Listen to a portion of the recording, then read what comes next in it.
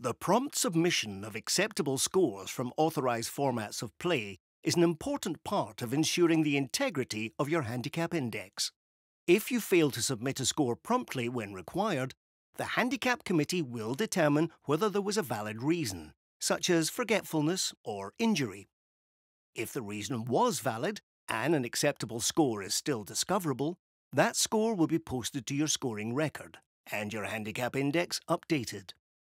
If there was no valid reason and an acceptable score is discoverable, the Handicap Committee will post that score to your scoring record. If the score is not discoverable, the Handicap Committee may post a penalty score.